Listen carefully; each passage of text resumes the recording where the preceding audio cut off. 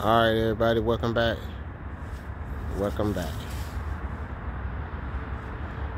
to the build on the MCI MC9 tiny house bus conversion. Show y'all where we at. Show y'all what some of the outside look like. It's been pretty cold the past couple of days. I haven't been getting a lot done. But I'm gonna start right here at the air condition. Let's see if I can open it with one hand.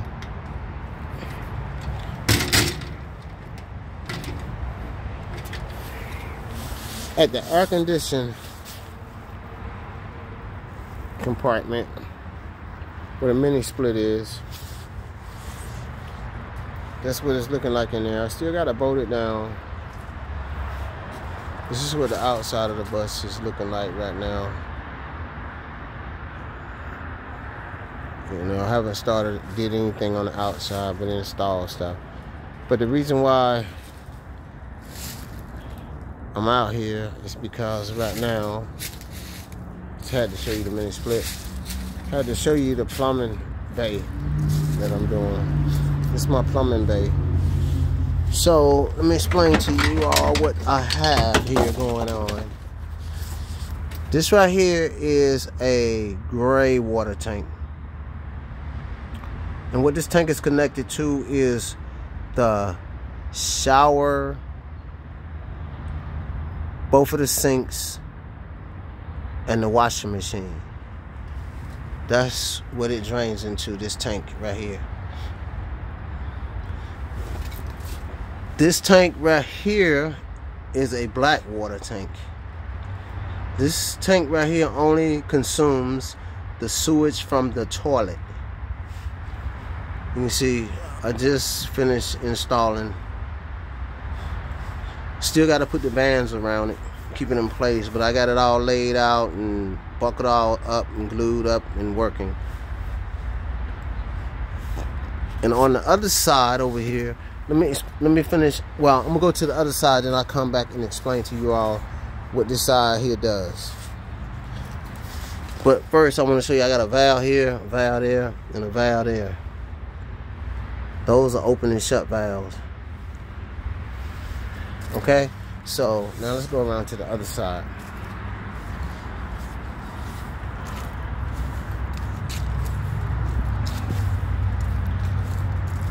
So let me show you the engine bay. Let's see. This is the engine. The engine bay. This is the Predator 5000 that I'm installing with an exhaust that comes out of the rear, which has to be cut and the vent put over it. This is the access bay to the Predator 5000. That tank won't be there. That tank will be in the next bay up in the water bay. But the Predator 5000 runs off of propane and gasoline, and it's a remote start. Okay, so then moving right up here to the other side. Excuse the mess. These batteries and solar stuff that I got down there, but I got stored down in a couple of pumps where I broke one pump. But this tank right here is the fresh water tank. Fresh water tank supplies all the water to the motor coach. Then this tank right here is the black water tank, just looking at it from the other side. And the rest of those are bays. I'll show you those in a minute. This is the compressor that I took out of it to make room for the Predator 5000. I'm no longer using that compressor because I'm using the mini split.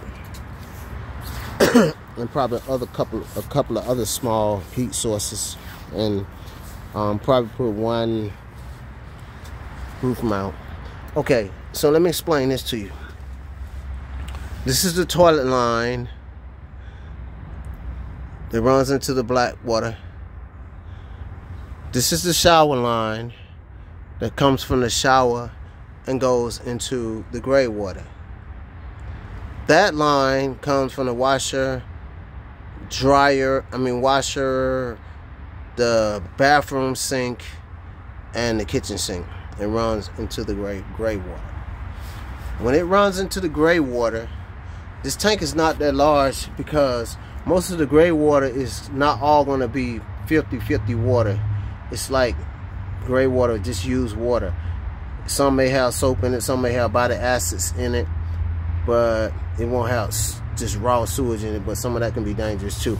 So this valve right here is coming from the gray water tank, and this is a check valve, right? Well, this is an open valve right here.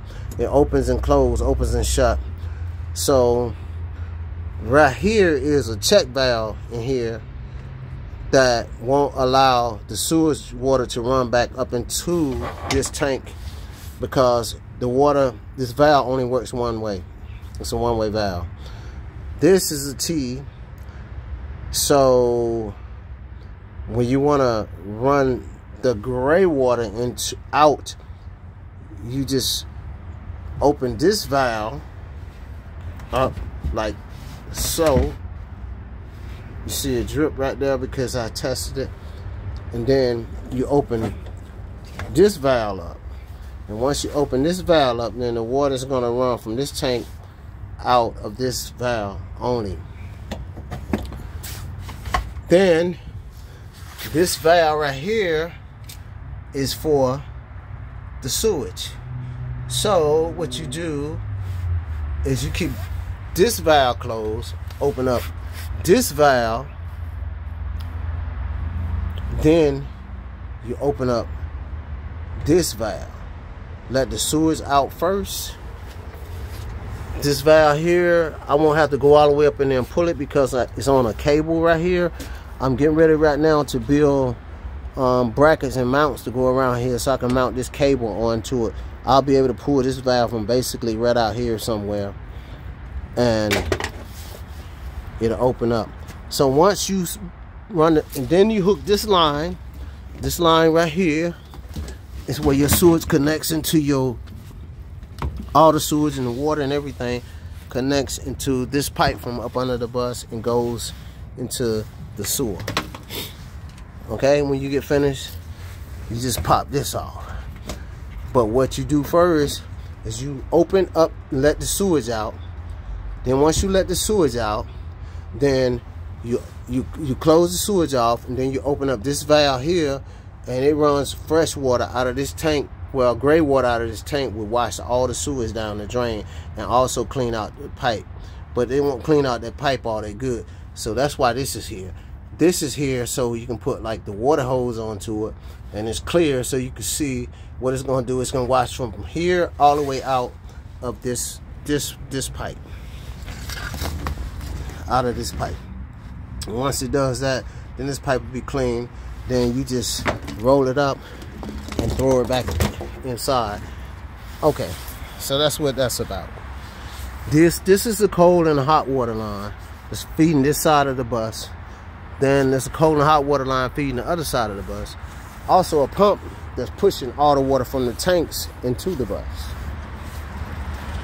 It's crazy, it's a lot, but this is what you have to know when you're doing this. Because if you don't, it's going to cost you a whole lot of money and a whole lot of time. So this is the pump coming out of the freshwater tank that's putting it into that line, pumping it into the bus. This is the cold side, the main line. And it goes into a T and inside the bus and connects right beside the hot water line. Okay, so this is what she's looking like. Let's see if we can go inside. You gotta excuse the mess, because I'm getting ready to work on this cockpit out here. But this is what she's looking like. Let's see. It's a hot mess up in here. I'm working on this part. I'm getting ready to build this.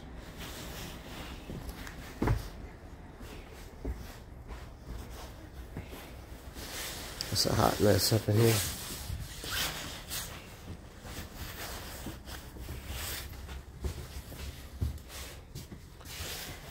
Yes. Then what happens is that's the hot water heater right there. So when it comes up, the cold water line comes in, it hits that hot water heater. It tees down there, hit the hot water heater, and it sends hot water to the sink, to this sink and that sink. So I just wanted to show y'all as far as the plumbing is concerned.